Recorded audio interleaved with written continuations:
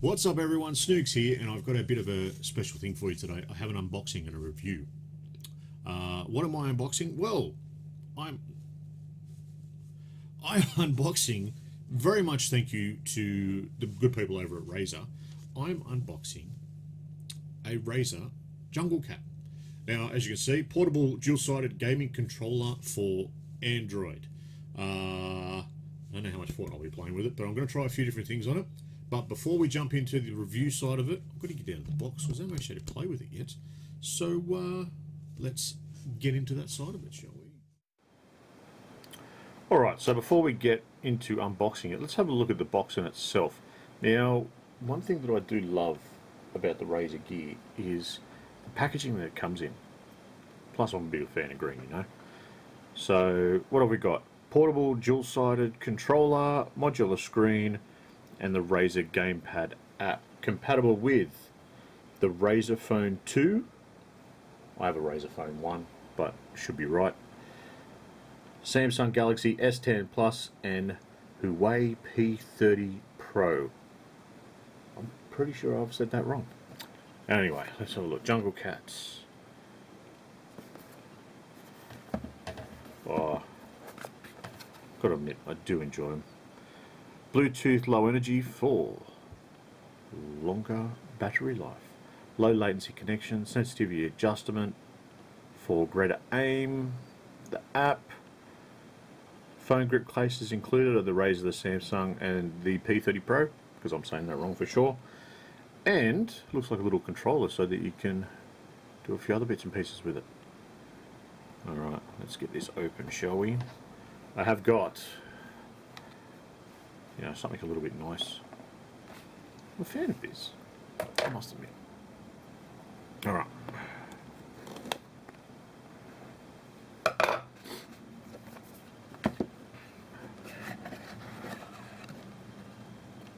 Oh, bit of packaging there, and oh, that's it really.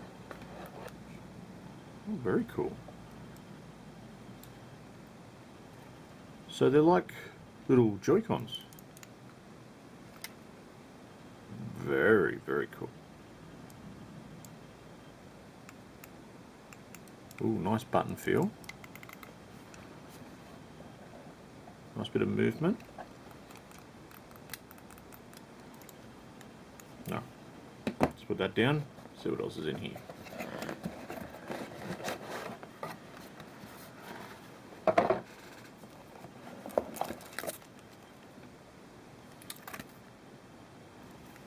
I love that.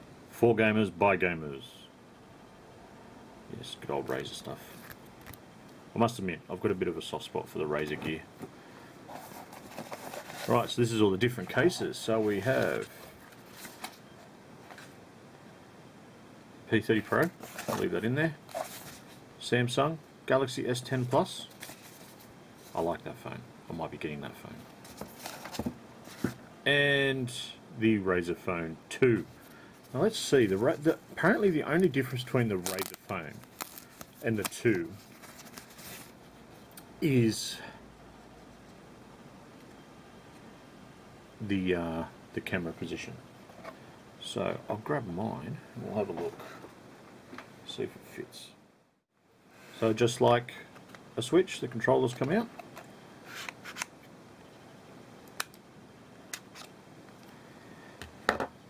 And in turn, slide into this. Look at that. Oh, now that is cool.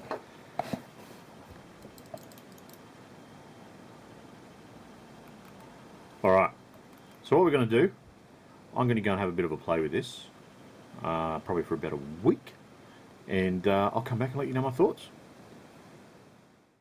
Alright people, so there it is, with the phone inside, but we'll take the phone out because it's shiny and reflecting things. So, this is it, all set up, ready to go. Phone obviously goes in the center, and we get stuck into it from there. So I'm going to go and have a bit of a play with this, set up with the app, all those bits and pieces, and I'll be back shortly to let you know how I go.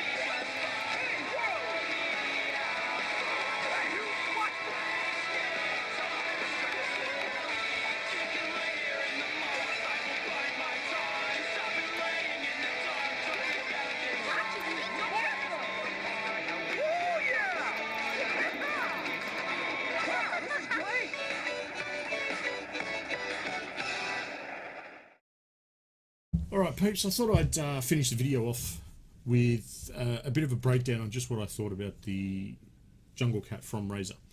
Now, I've been playing two games predominantly, which you would have just seen some video of, the Crazy Taxi and Alien Shooter. Alien Shooter is twin stick shooter and it works as expected.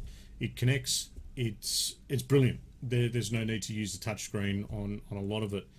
Crazy Taxi as well, while it is kind of dumbed down from previous versions because obviously it's for a mobile phone, the Junglecat also makes it work exceptionally well. The big thing is that some of those big name first person shooters, whether it be COD Mobile or PUBG, I haven't been able to get it to work with. Now that could very well be me, but I haven't been able to work it out as yet. Unfortunately, because my Gen 1 Razer phone actually runs an older version of Android, I've sort of balked at getting Fortnite on it again because you've got to download a third-party downloader, and you know that's kind of a bit touchy with some outdated security software that's on there. So other than that though, the games that are available, which are already there to use and are confirmed to be compatible, is brilliant. You've got some of the Telltale Batman games, you've got Lego games, you've got GTA, all of these sorts of things, and really what more could you ask for? There's such a variance of it. Even, as my kids say, the Crazy Goat game is on there, so make sure you have a look at that. The Junglecat in itself is a great bit of tech. It's tech, unfortunately, that just, it's not for me. I don't play enough of enough gaming on my mobile, so to speak, to actually use it for its full potential. It's only really scratching the surface of what I do with it.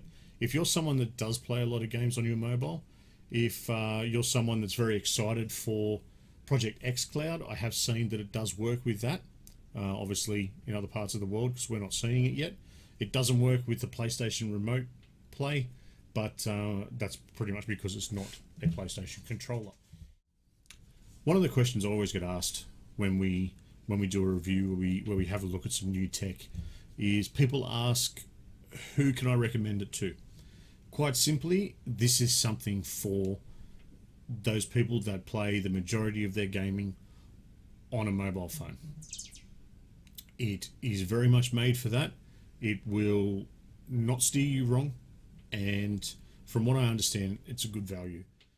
One thing to note with regards to anything to do with your mobile is battery life. Now, I've charged this once and I've used it quite a bit, and it's not showing any signs of slowing down.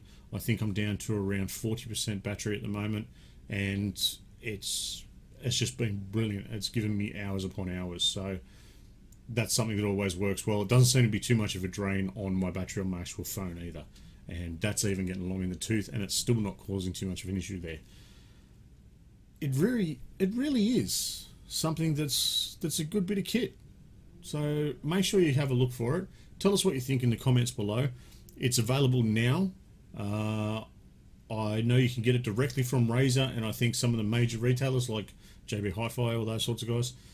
And yeah, above all else, tell us what you think. I'd like to know some other people who have seen it or are using it. Tell us your thoughts on it. I have been Snooks. I will see you all very much next time.